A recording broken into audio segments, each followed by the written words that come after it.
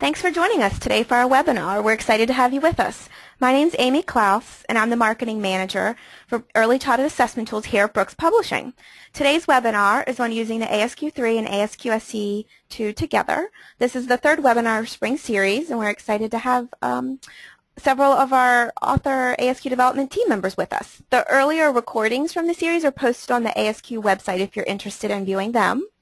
So our speakers today are Jane Squires, Jantina Clifford, and Suzanne Yockelson. So we're happy to have them. Before I introduce them, though, I want to go over some quick housekeeping tasks. You'll be muted for the webinar, but if you have any questions during the presentation, please type them into the question box, and we'll take these questions after the presentation during the Q&A. For best audio and screen quality, you may want to exit any unneeded programs. And if you're listening through your computer speakers and you're having any issues with the sound, you can also choose to dial in through your telephone. Sometimes that connection works better for people. Also, we're recording the webinar, and you'll receive a link to the recording in a follow-up email tomorrow. You'll also receive a link to the webinar slides in your follow-up email. And feel free to share information about the webinar or the recording with your colleagues. Now I'd like to go ahead and introduce our speakers.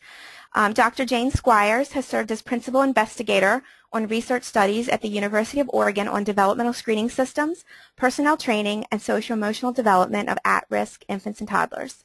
She is a professor in special education, focusing on early intervention and early childhood special education. She directs the Early Intervention Program and is director of the University of Oregon Center for Excellence in Developmental Disabilities. Dr. Jantina Clifford is a faculty member at the University of Oregon Early Intervention Program, where she teaches graduate courses in early intervention and early childhood special education. In addition to teaching, Dr. Clifford provides training internationally on the ASQ-3, ASQ-SC, and SEAM. Her professional interests include personnel preparation and the development and evaluation of early childhood assessment measures. Prior to the pursuit of her doctoral degree, Dr. Clifford served as an early childhood educator for 8 years. And Dr. Suzanne Yockelson is an assistant professor at Brandman University in California. She earned her doctorate from the University of Oregon in 1999 and remained on faculty in the College of Education until her move to California in 2007.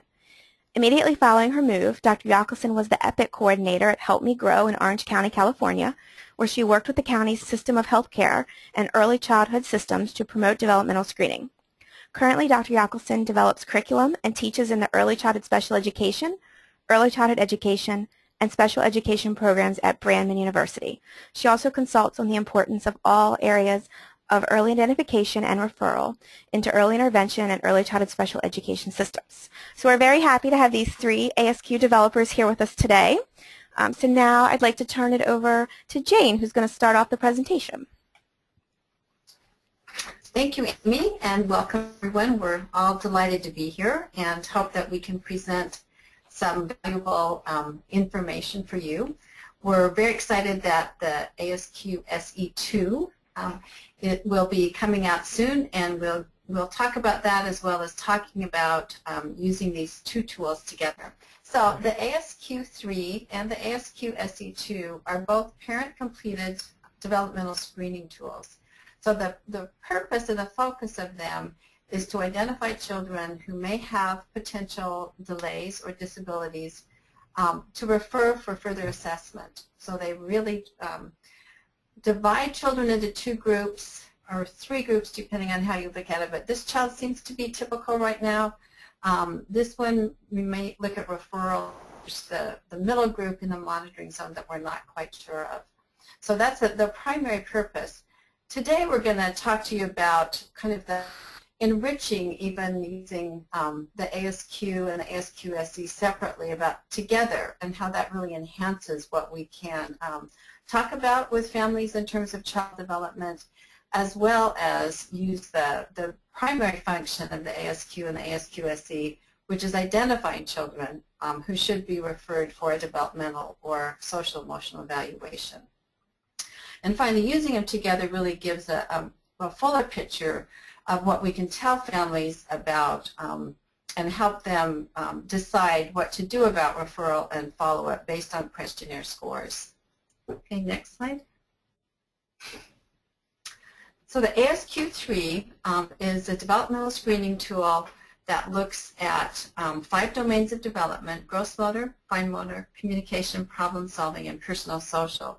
There's 6 questions in each domain, 30 questions overall that are really kind of key to the development age of the child. And there's 21 intervals that cover the basically the birth to 6 age range.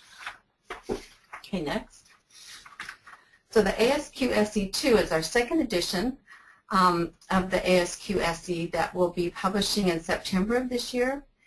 We will talk to you next about some of the changes in it, but it remains the same in that it identifies children who are at risk for social and emotional difficulties, and it looks at 7 key behavioral areas: self-regulation, compliance, communication, adaptive functioning, autonomy, affect, and interaction with people.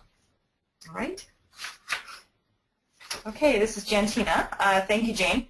It was a pleasure to be involved in the research and development of the second edition of the ASQ SE, and I'm going to spend a little bit of time talking about what's new in the ASQ SE-2, but I would like to acknowledge the fact that Jane has addressed each of these topics in much more detail in a webinar called What's New for the ASQ SE-2 that was recorded on March 30th with Diane Bricker. So if any of you want more information on this, I'd encourage you to access that webinar if you haven't yet. And Jane, please feel free to chime in if you have any additional comments or information you'd like to add. So here's what's new, starting with the 2-month questionnaire, which was developed to screen infants as young as 1 month. So the window for the 2-month questionnaire starts at 1 month and ends at 3 months, and there are 16 scored items on that questionnaire. This was added because programs such as Early Head Start wanted to start screening social emotional development earlier, and our research on it has looked really good. There's also now an expanded age range, so beginning with the 2-month questionnaire that, as I mentioned, starts at 1 month. The ASQ SE now goes up to 72 months or 6 years of age. So we didn't create another interval but expanded the window for the 60-month ASQ SE to go up to 72 months, and the data looked good on that as well. We have brand new data and cutoffs based on our new data, and our updated research was done on more than 14,000 children across the United States, so we have a nice representative population for the U.S. There is also now the addition of a monitoring zone, so very similar to the ASQ-3 for those of you that are familiar with that tool. And this monitoring zone helps users to clearly identify children who are close to the cutoff. And that can help with interpretation. Children with scores in the monitoring zone should be considered for follow-up activities. There are likely to be some behaviors of concern. These should be addressed, and then the child should be monitored or followed closely to see how their progress is going. We also added some new items addressing behavior and communication, and these items were created specifically to elicit parent concerns that may point to autism or early communication issues. And then also the questionnaire design was updated, so it is much more similar to the ASQ-3 design now, more in line with ASQ-3. So that was a nice thing, so the tools look like they belong together. And then item and response refinements.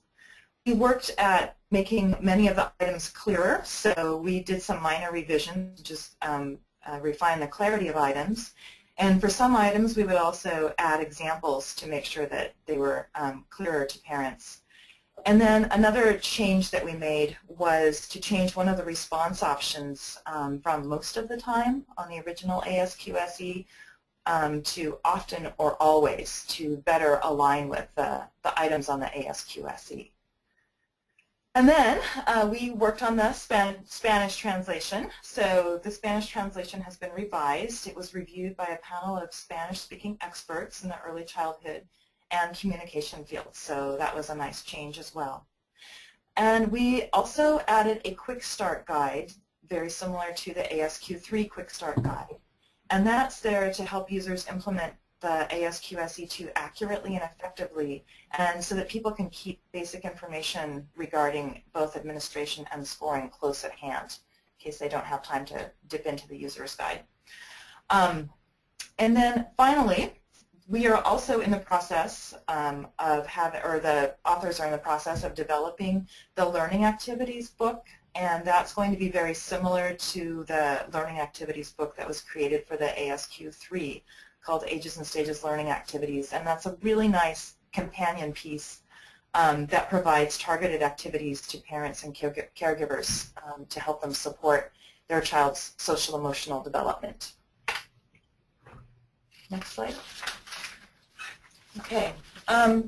So now we're going to address how the ASQ and ASQ-SE are different, why there are two different tools, and why and how to use these tools together. So like it says on the slide, and like Jane's already addressed, the ASQ-3 was designed to screen general development. So it's looking at communication, gross motor, fine motor, problem solving, and personal social. And while the personal social domain includes some items that are related to social development, items in the personal social domain focus mostly on adaptive skills and address questions that are related to self-help activities. So the few items in the personal social domain that do address social and emotional content are not really sufficient to identify risk for social and emotional delay. These items overlap with adaptive skills in that they often are there because they help a child to get their needs met. So an example of this type of item would be, does your child get your attention or try to show you something by pulling on your hand or clothes? So that's a social skill, but it's used to meet an adaptive or self-help need. So Sue Yackelson is going to speak with you next. She was directly involved in the development of the original ASQ-SE and will address issues that were taken into consideration during that initial development and creation of this tool. And for more information on this, I would also encourage you to access the webinar, What's New in ASQ-SE-2. So Sue? Yep, and Jantina, that was a perfect example to highlight how that social skill really does blend into adaptive. So great example.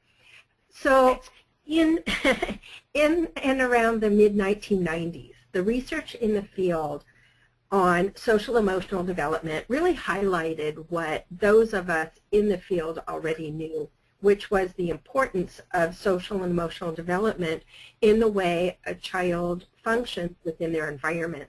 Also, the Individuals with Disabilities in Education Act, IDEA reauthorization, added social and emotional development as an area for identification and intervention. In response to that, programs and practitioners were calling for valid tools to assist in the identification for risk in this area. We were using the ASQ in the field at that time, and there were also other screening tools that were out and available, but because of the muddy nature of social and emotional development and our lack of understanding earlier, there really were no screening tools to address that area. So we sat down as a group at the table and quickly realized that because of the breadth and the complexity of social and emotional behaviors, adding an additional 6-item domain to the ASQ itself would not fully capture the information needed, and that the ASQ-SE should be a separate companion screening tool to be used in conjunction with the developmental areas already on the ASQ. We had thought about adding it as a 6th domain because the ASQ-SE really is that 6th domain, but it was too important, too large of an area to do it within the context of the existing ASQ. Additionally, because of the nature of social emotional development, the tools are built considerably differently from each other. The ASQ-SE also captures concerns related to parent-child transactions, and that's something that we want to look for when we're talking about social and emotional development. So the next slide talks about why using the ASQ-3 and the ASQ-SE-2 together. it really presents a whole picture. Jantina shares a story, so I'm sharing a story that Jantina shares about Liz, who is another one of our training, in our training cadre, about having the whole piece of the pie.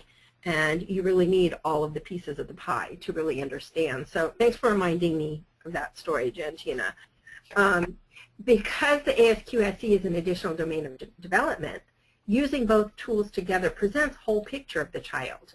Additionally, behavior and development are so closely related that without information from both, inaccurate interpretations may occur. So think, for example, of a child who's hitting and grabbing items from others, either in a home environment or at a center-based environment. At first glance, that child might be labeled as having behavior disorders. However, if an ASQ developmental indicates a score in the referral zone for communication, a professional may change their opinion, as the acting out behavior might function for the child as a way to get their needs met in the absence of the communication skills. Conversely, if the ASQ is administered, one may miss the tremendous impact on social and emotional development stemming from those communication concerns. So on the actual tools itself, there's a reminder that you need to gather more information. One of the referral considerations listed on the ASQ SE-2 summary sheet is developmental factors. Have you considered development in the interpretation of the results of the ASQ SE? One of the overall concerns on the ASQ-3 is, do you have concerns about your baby's behavior? Is this concern or issue that you're seeing reflected on the ASQ-3 linked in any way to the child's behavior and or social emotional development? There's just such a strong interrelationship between behavior and development that we need to look at the whole picture. Additionally, I already spoke about IDA, but Head Start calls for all 6 areas to be considered. So when we look at the ASQ-SE, it is that 6th domain. So many people then, when we look at the information and the questions that you sent in advance, sent questions about, well, how do we do this? And we'll talk in a minute about the how. But really the most important aspect of that question isn't about the how and the when should we administer what tool, but rather it's that when the results are shared and the recommendations are made and the conversations happen with the families, that the results are from both questionnaires are taken into consideration. These tools can be completed independently and or facilitated by a professional. They're valid either way. And so before we get into that, I do want to share a case study. This is a case study that highlights the importance of using both tools to glean information. And when we talk about this case, I want you to think about how might you interpret each tool in the absence of the other. We'll talk more about this. So in summary, this is a case study on a little girl, 12 months, named Andrea. On the ASQ-3, she's below the cutoff in gross motor. She's above the cutoff in all other areas. So that's something you want to keep in mind, and we'll be looking at these tools as well. There are overall concerns about her size and about crying. The ASQ-SE-2 score is significantly above the cutoff, and we'll look to see what that looks like on the actual summary sheet. That many parent concerns are listed and discussed throughout the questionnaire. So when you look at the ASQ-SE, 55 points are based upon parent concern. 11 items are indicated as I have a concern. And again, there's concern about eating, fussing, crying, and sleeping. So if you look at the ASQ summary sheet, you can see that the child above areas all the way, except you can score in the referral zone for gross motor. Follow-up would indicate a referral to a pediatrician with specific concerns about motor development and a referral to early intervention for gross motor, looking at gross motor. And when you look at the parent concerns, they also relate very strongly to the gross motor. Isn't putting weight on feet, mostly uses the right side, there are some additional concerns that had been added, and one concern that was added after discussion with the parent about vision.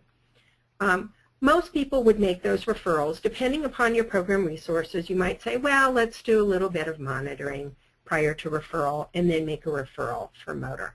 So now let's take a look at the ASQ SE. And here you have the cover sheet. We have this included so that you can see what it looks like. It looks more like the ASQ that you're familiar with. There are information on the ASQ. No, you can go on, that's okay, Amy. On remembering to, call to ask questions, gives follow-up instructions for the parent. So here we have a score sheet, again, that looks very similar, or a questionnaire to the ASQ, where there's a place at the far right for you to total up your scores and a place at the bottom for you to add your score. The circle on the far right, that circle column, is the concern. So you can see that on that page there's 2 concerns from parents. Even though one of the items is marked with sometimes, the parent still had a concern. And as we move through the questionnaire, you can see that there are numerous concerns. And there was a concern about eating, and the mom filled out the information there. And as we move forward, you can see that there continue to be some concerns. And here we have some interesting information. The mom says, my mother says she's spoiled. My doctor says she isn't gaining weight like she should. So we're starting to get indication that there's pressure on this mom. And again, as we move through,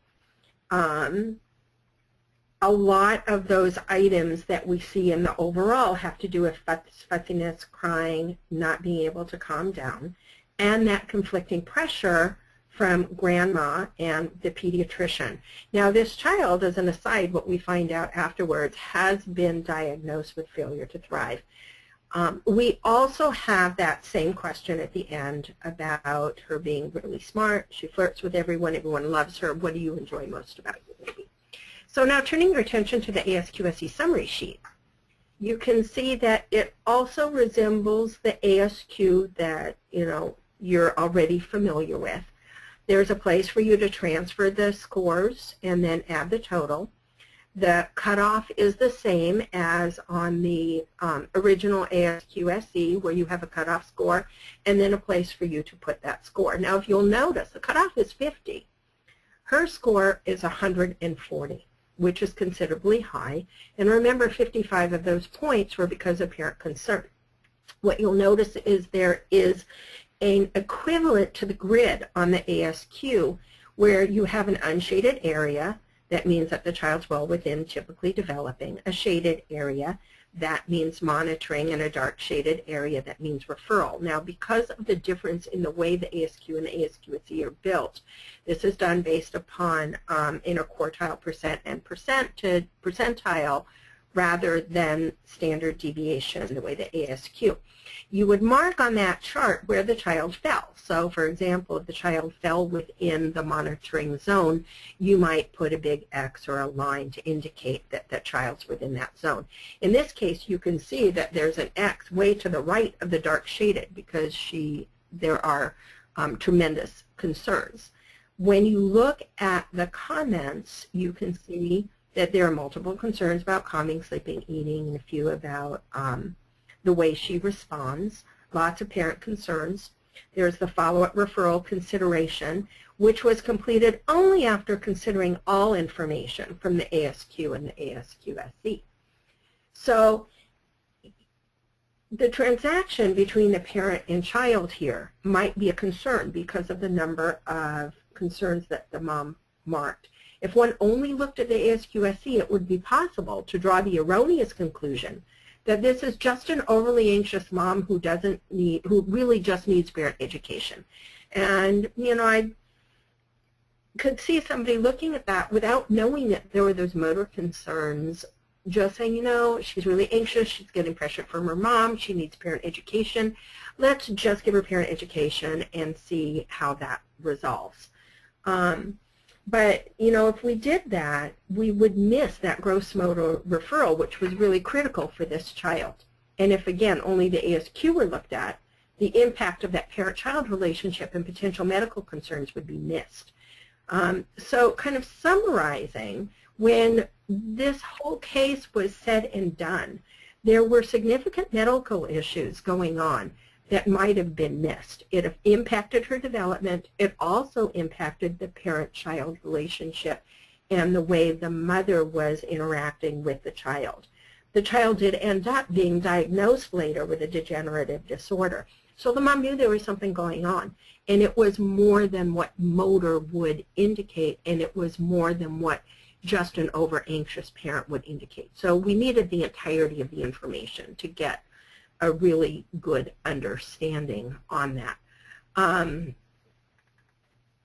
Let's see. So now what we're going to do is get to some of your questions. I'm going to let Gentina take over and talk about some of the implementation questions that you have. Thank you, Sue. That was really helpful in thinking about how to use both tools together. And so now we're going to talk about different strategies for using both tools together. And there are so many different ways to administer the ASQ and ASQ-SE. One of the strengths for the tools, I think, is the flexible administration methods. But this can also be challenging sometimes because we'll have to decide, okay, so how are we going to administer these tools? How are we going to use them in our programs? And, you know, the programs need to decide what works best for them, for their agency, as well as the families that they serve. So we're going to talk about 4 different kind of scenarios or ways to use the ASQ and ASQ-SE based on feedback that we've gotten from users in the field. So we're going to talk about some examples for how both tools could be administered in a home visiting situation, center-based programs, and then Sue's going to talk about clinical settings and online administration. So I'll start by talking about some different scenarios and examples for how the tools could be used together and in a home visiting situation. So in this first example, home visitors can leave both questionnaires with parents 1 or 2 weeks prior to the scheduled screening visit. The parents can then engage with their children and observe or mark those items that they feel confident about. And then the home visitors can then assist the parents in looking for or discussing items that they might be unsure about.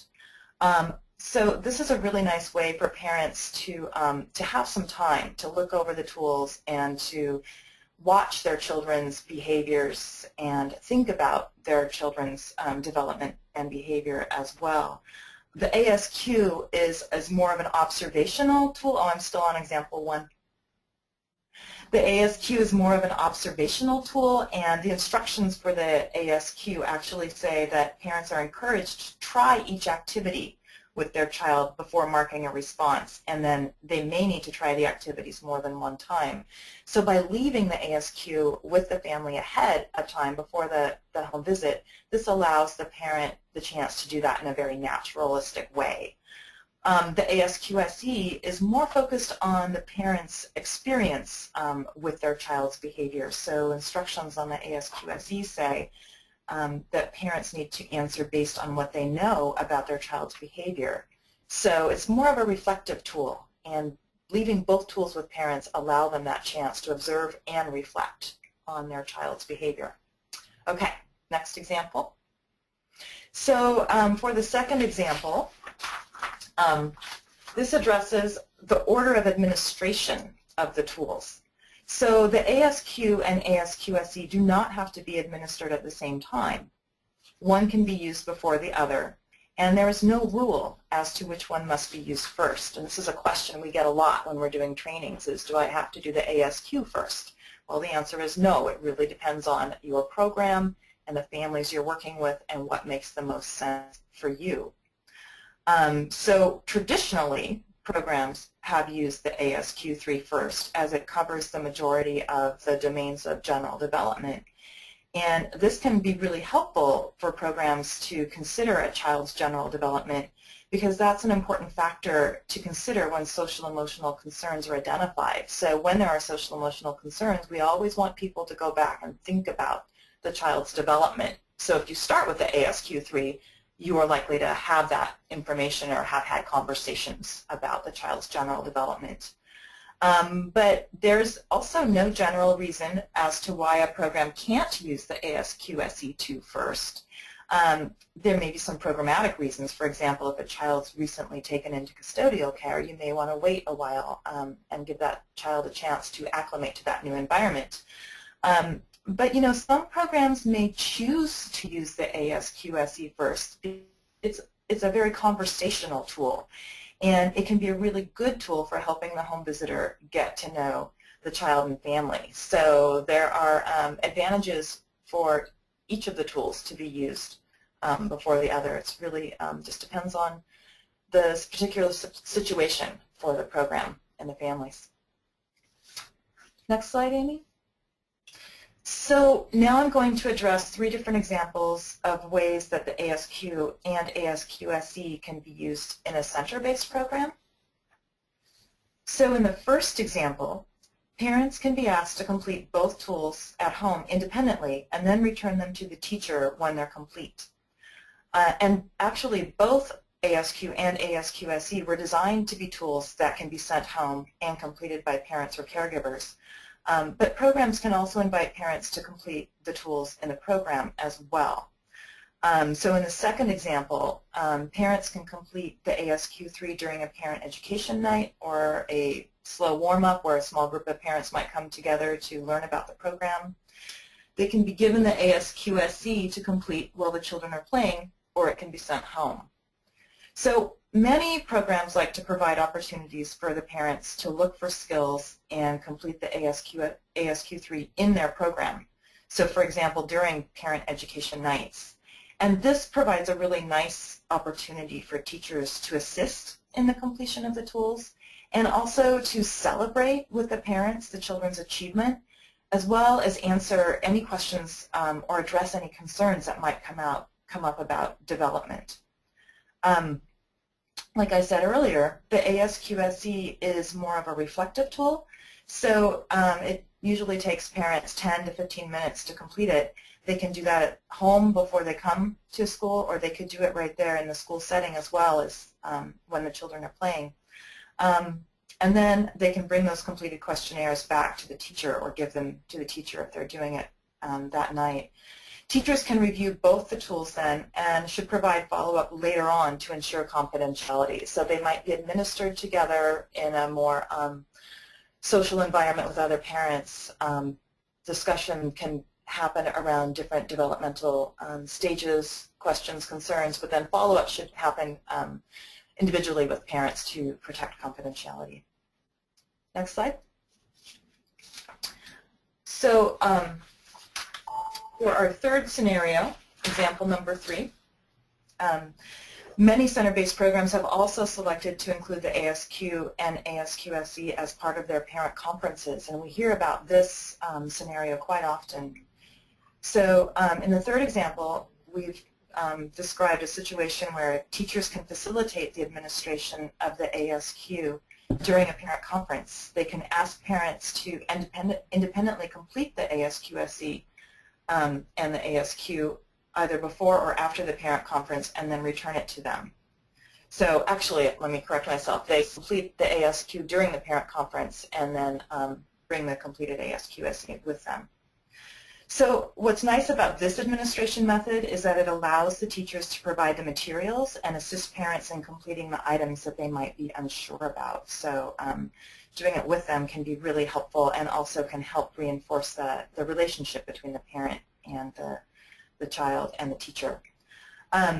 This administration method also provides an opportunity for teachers and parents to discuss the similarities and differences in the skills and behaviors that children display at school and at home, and that can be a really interesting conversation to have between parents and providers. So Sue's now going to discuss how the ASQ and ASQ SE can be used in a clinical setting as well as online administration methods using the ASQ Family Access. Thanks, and I think I'm unmuted, which is a good thing.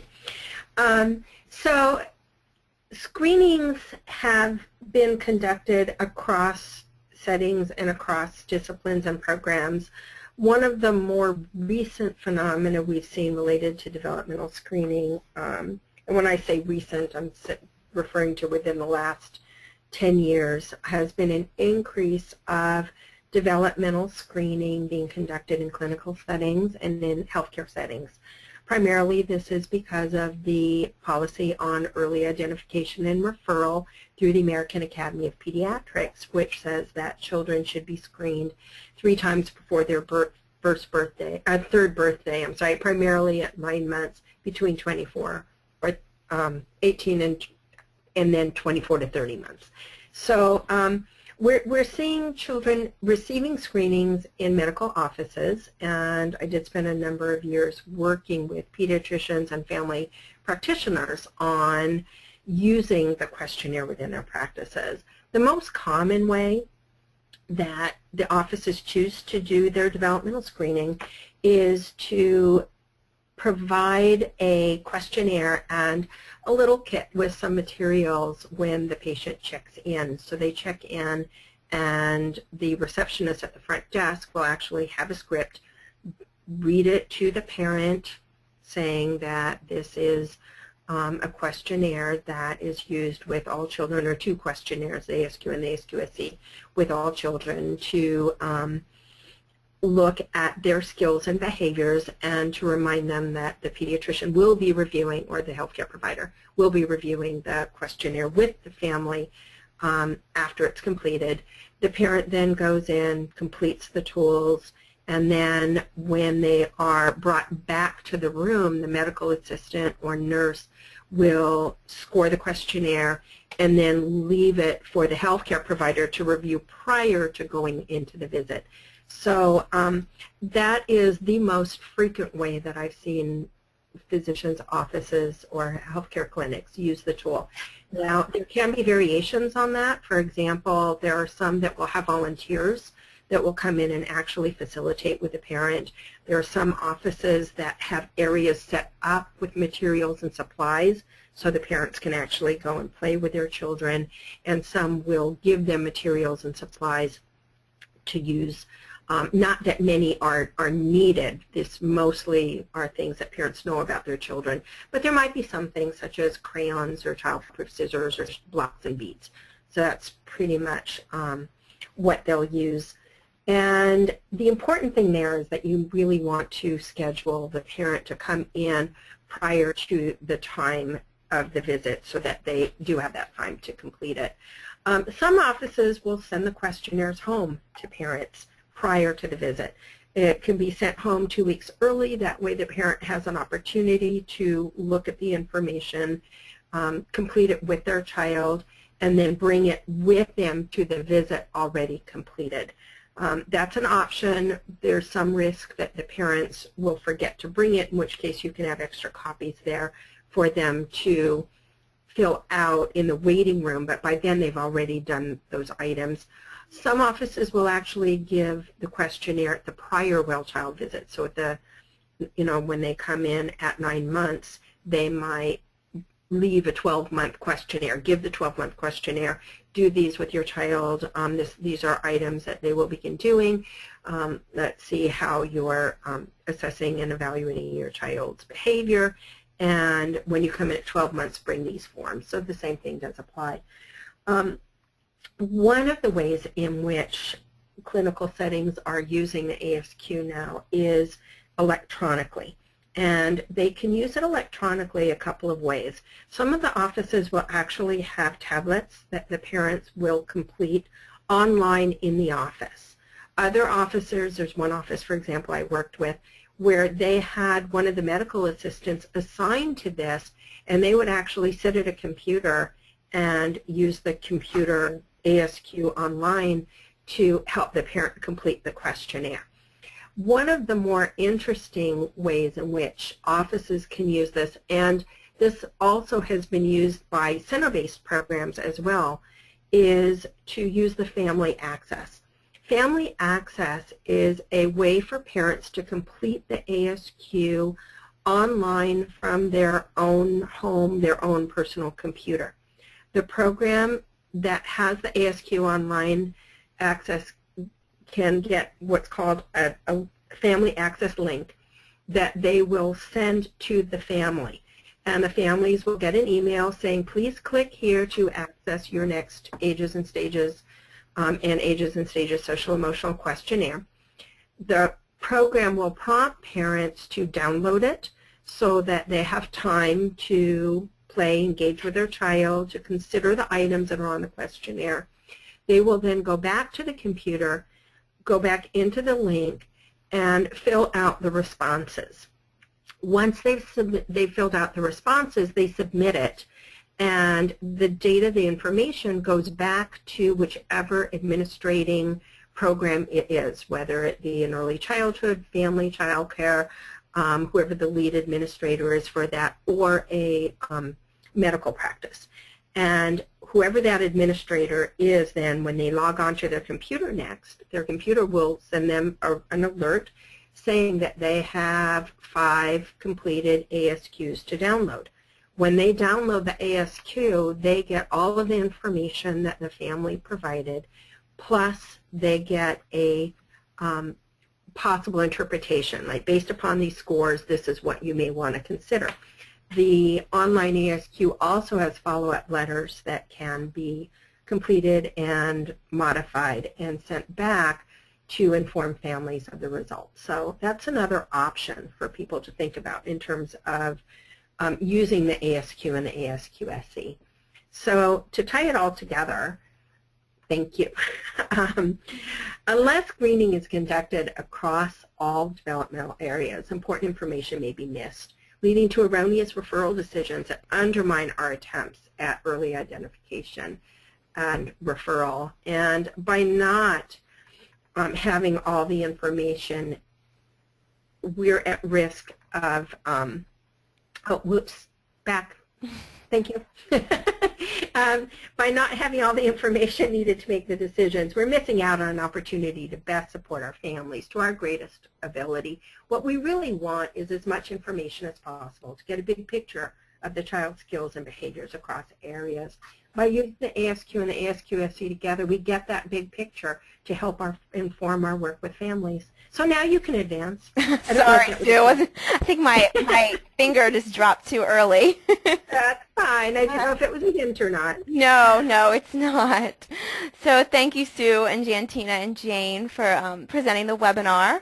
I just wanted to use this as an opportunity to talk about the ASQ Training and Trainers Institute, because both Sue and Jantina, along with Elizabeth Twombly, are trainers at the Next Institute. This is users' first chance to be trained on the 2nd edition of ASQ SE. It's being held in Philadelphia in August this year. And so if you're interested, you can visit the ASQ website or the Brooks Publishing website. There's a link on your screen, and you can find out lots more information. And then before we head to our Q&A portion, I just wanted to thank everyone for attending. And as a thank you, we're giving a 20% discount code that you can use to pre-order the 2nd edition of ASQ SE, or you can use it for SEAM or any of the other ASQ products or any Brooks products. So this code that's up on your screen in orange is good through the end of June. So you can just order on our website or send in a fax or PO using that code. So now we're excited to take questions. So I'm going to open my question box here, and I'm sure we have lots of questions here about the presentation. Once I scroll through all the questions that say people can't see the slides from the beginning, they can probably delete all of those. Okay. So a lot of these were covered later on in the presentation as I'm reading through them. So someone has asked, what if the questionnaires are completed solely by professionals? Is that reliable? So I don't know if, I think all three of you can probably just take turns answering if you want. We'll all say the same thing. Tina, do you want to take that, or Jane? Okay, so this is Jane. I'll start. And you know, the preference that I think we would all say is that parents, these are parent-completed questionnaires, and they were developed to be completed by parents. That said, that sometimes is not possible, and you know, we give kind of a rough estimate of caregivers, primary caregivers, for a child that see a child between 15 and 20 hours a week that have contact and will really know them can complete the questionnaires. There are also going to be different samples of behavior that parents and professionals see. And certainly during a brief office visit, the sample behavior that you see in a child is going to be very different from what you see from that child at home. So the results might not always be the same, but we would encourage parents to be involved. It's sometimes we want a professional's input. We want to see how a child is acting at school in another environment, and in those cases we would encourage caregivers or other professionals to complete them. Mm-hmm. Great. Thank you, Jane. We had a comment from one of our listeners who said during some of her previous training she was told to first do the ASQ-3, and if a child scores low in the social-emotional domain to then continue with the ASQ-SE. So I know you presented a very good case for using both tools, but I don't know if you'd like to elaborate maybe a little bit more about programs that maybe are unsure or I guess right now we're just doing one and what they should do. Yeah, this is Jantina. As I said earlier, the personal social domain really is not getting at social emotional development, and there's so many more items in the ASQ-SE that are really give you a much more in-depth understanding about social emotional development. So in answer to that question, there's also now an item in the overall section on the ASQ, and that asks, do you have concerns about your child's behavior? That's probably a better predictor about whether or not to use the ASQ-SE as a follow-up tool, but we always like to caution people who are using both tools that it's really nice when you're using the ASQ-SE with all families. Families could become defensive if you are just giving it to certain families when there are concerns. That's one thing to take into consideration.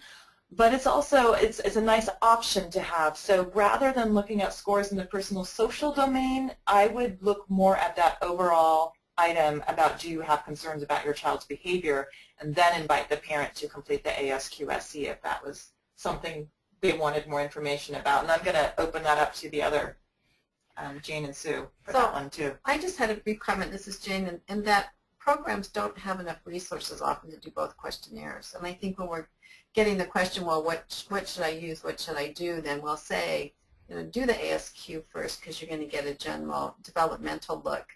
And then in those cases where it's needed, follow up. But I think that's more a resource question, that if you have enough resources, I think it's great to do both, but that's not always the case. Sure.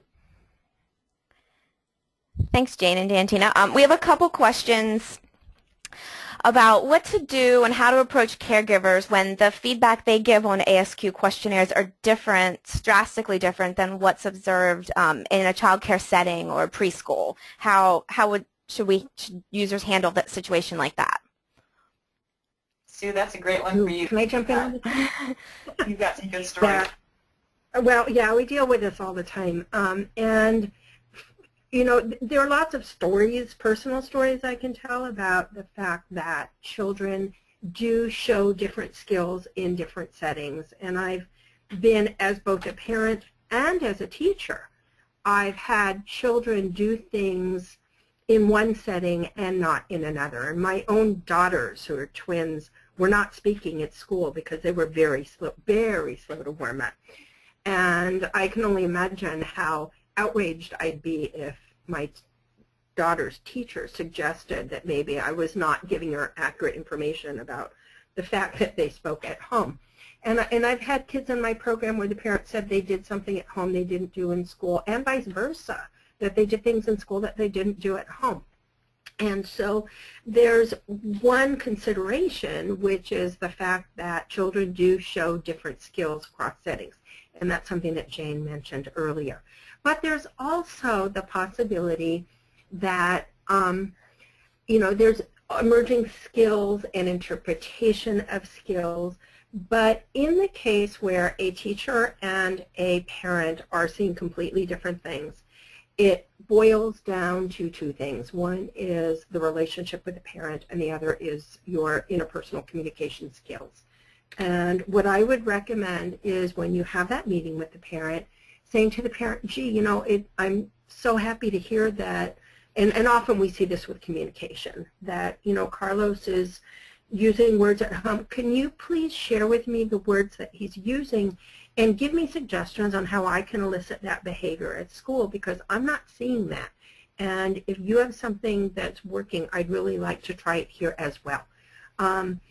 If a teacher, you know, we say that we are family-centered, but then if we act in a way that doesn't truly value the experience and the knowledge and the understanding of the parent, we're undermining that relationship. And so if a parent has information, we can use it. At that point, the parent in that meeting might very well say, oh no, I didn't understand the question. He's really not using words, he's pointing. And then you can clarify. But it's perfectly acceptable when you sit down and have a meeting to go over the results of the questionnaire to change the responses. So let's say the parent comes in, you have that conversation, it turns out a child isn't doing something or they are. You can actually erase and change as long as you're within the window still for that age. You can modify the questionnaire as a result of the conversation. As Jantina mentioned earlier, the questionnaire is a conversation starter, and you can reach a common understanding. And if a parent insists that a child's doing something that a teacher's not seeing, then the child's doing that, and that should be the score on record. Does that? Great. Jane? Yeah. Great. Thanks, Sue. All right. We have a question about a specific question on the 30-month ASQ. This user has a parent who is upset with the question that asked about gender. The question, I think, asked, are you a boy or a girl? And the parent was concerned because they know family members or friends who are transgender, and this user is wondering if you'd encountered similar feedback and kind of how to handle that, and is there a plan to change the question for future editions? I'm assuming I think this is on the ASQ-3. Yes, this is Jane. We actually have given some thought to that, and I think have decided for when we're asking gender questions to put some qualifiers on that, because we are more open, I think, now about transgender issues and even young children who may feel that. I think we changed the wording for in one instance on the ASQ SE is, does your child think that he is a boy or a girl or something? So it's not, does he know, or what does she think? But I think that's a really good example of a question that you should just skip if you think it's going to offend people, or it kind of is uncomfortable for you to ask. I think it was something that we commonly ask, and it's been used on kind of intelligence tests and adaptive tests for years and years and years. But our society changes, and I think that's one really good example of changing mores and of feeling comfortable as an administrator that that's you don't have to ask that question. And this is Sue, and in one of the pilots, I've spent a lot of time looking at completed questionnaires, and I've had a number of parents write in the overall concerns, do you have any other concerns about your child, that the child does have gender confusion issues, or the parent says, my 3-year-old son wants to only wear girls' clothes and vice versa. And so it could be a good opportunity, a related question that might stimulate the parent to ask a question that they wouldn't normally think of. Thanks, Sue and Jane. We have a question from a user asking if there's a refresher for how to calculate the age when a child is a premature child. So I just wanted to point out that there is on the ASQ website, there is now an age calculator that you type in the child's age and your administration date and how many weeks premature, and then it adjusts the child's age so you can choose the correct questionnaire. When so what you do is you sometimes use a questionnaire that's younger than the child's age if their adjusted age is younger than their chronological age, and you only do that up to 2 years of age. And go on, Amy. I was going to say this ties into another question. Someone else asked whether or not the ASQ SE-2 would have adjusted age for premature children, and I can say that yes, the first edition you did not have to adjust age for, but for the second edition we are recommending that you do adjust the child's age for both ASQ-3 and ASQ SE-2. So Jane, I don't know if that was what you were going to say. Well, I was also going to say that we hope to have an app soon. Yes, we do hope to have an app very soon. So keep an eye on your ASQ newsletter. We have it final. We're just going through the process of getting it released through iTunes and then through, I forget what the Android store is called because I have an iPhone. See. Great. So one of the questions was from a user about the first edition of ASQ-SE and said that it was used mainly to encourage referrals to mental health. Is this still true, or is now ASQ-SE-2, I guess, have a broader goal? I would say for even the first one, it's to identify social emotional delays, and where you refer depends on where you are, what the resources are, what the family wants. That a referral to early intervention or early childhood special education based on ASQ-SE results is a good way to go, and also mental health. I think there's some instances where children might have a high ASQ-SE score and not qualify for Part C or 619 services, but certainly I would consider that in the realm of referrals for children who have high ASQ-SE scores on both editions. Thanks, Jane. We have a user who's she's said she was trained about 5 years ago, and that when she was first trained, it was emphasized the need to do the ASQ questionnaires collaboratively with parents rather than just giving it to them unless you really didn't have another option, and her agency follows that practice. And she's wondering if that recommendation has changed, or if we should still kind of try to do it collaboratively. This is Jantina. Well, both the ASQ and ASQ-SE were designed to be done mail out, but I think the conversations that happen when the tools are done collaboratively add another dimension of richness. So I don't think we have an official recommendation saying that they should be done collaboratively, but I think that it's a good thing to do, and we just recommend, we say that it's a helpful way to do it, but it's not, I wouldn't say that it's an official rule, would you, Jane? Right. No. Yeah. And I'm going to jump in for a minute because a lot of it, I think, is based upon the goals of the agency. So the goals and the resources. So if it's an agency that says that building parent relationship and parent education and empowerment is one of their main goals, then doing the ASQ and the ASQ-SE together with families does just that. It builds relationship with family. It educates family on development. The interventionist can possibly model behaviors or ways to interact with the child, and then learning about the tool itself can be empowering to parents because then they could go on to advocate for their children if necessary. And to piggyback on that, Sue, there are some situations where we say that it shouldn't be just sent home and it should be done collaboratively, and that's when there are programs that are serving families with risk factors. So, if it's a program that's working with families that are involved in child welfare or teen parents or may have some mental health issues or literacy issues, Addiction issues. Then you would also want to do that collaboratively and not send it home. As well as language issues. Yeah, language too. Yeah. Great, thanks all. We have a question from a home visitor who does monthly home visits, and she's asking whether all that was presented today is feasible for a program that sees babies on a once-a-month basis to conduct both the ASQ-3 and the ASQ-SE-2 at the same monthly home visit.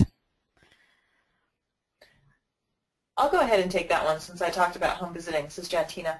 I think it is feasible to do it. I think what I've heard from users in the field is that each tool can take around 45 minutes when you're doing it one-on-one with a family because of the discussions that come up. I think, once again, I'm going to go back to our example. It's really helpful to leave the questionnaires with the family before you visit. That gives parents a chance to read the items, become familiar with them, and have a chance to look for skills and think about behaviors.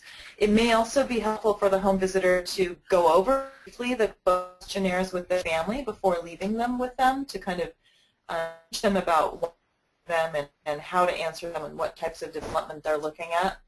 So that would be my answer to that one. Sue, you want to chime in?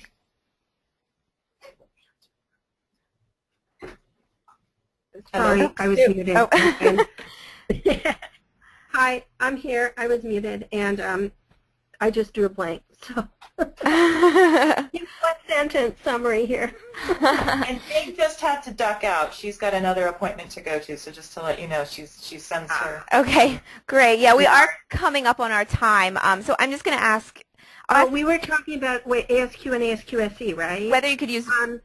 It's something where the ASQ-SE can be sent out early to be completed, and then the ASQ-SE, because that's really more of a reflective process, and they could do the ASQ-3 together and then go over both results at the home visit. Sorry, that's where you were. Yes. I'm just going to quickly go over just a couple more of the questions before we sign off, because we are running close to the end of our time, or a little over actually. There were several questions about the ASQ Online system that Sue talked about. So this is a subscription service.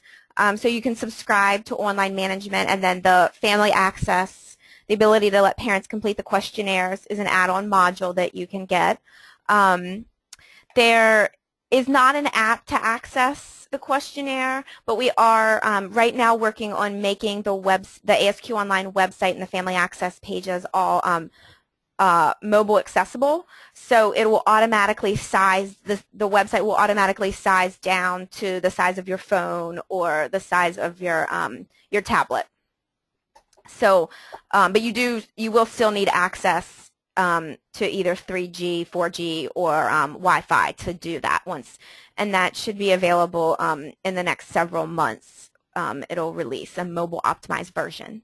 Let's see. Oh, someone asked about the 7 key behavioral areas for ASQ-SE, so I'm going to go back to that slide that shows, so put that up on the screen so that listener can see the 7 behavioral areas that ASQ-SE screens. And then one last question we'll take, and if we didn't get a chance to answer your question, there were some specific questions about training and ordering questions about the 2nd edition, so we'll follow up with those over email afterwards. So our last question, I think, is an interesting one. It's a program that is offering ASQ-3 via their online portal for parents to allow parents to complete it, and right now they only offer ASQ-SE as a supplement when the parent indicates behavior concerns, and they're considering offering both tools publicly. And they wanted to hear your thoughts and if you recommend offering both of those. Sue, do you want to take that one, or? Can you re-ask the question? So the program offers ASQ-3 publicly right now through their online portal, and they're considering, and they don't offer ASQ-SE to everyone right now. Only when a parent who fills out the ASQ-3, if they indicate their behavior concerns, then they must follow up. And so they're wondering whether they're thinking about offering both tools publicly, so a parent could fill out both tools, and whether you would recommend doing that. Okay. I would, absolutely, because that then gives a much bigger picture so that you could capture information. As Jantina said, that Liz said, there you go, it's another piece of the pie, and you want as many pieces of the pie as possible.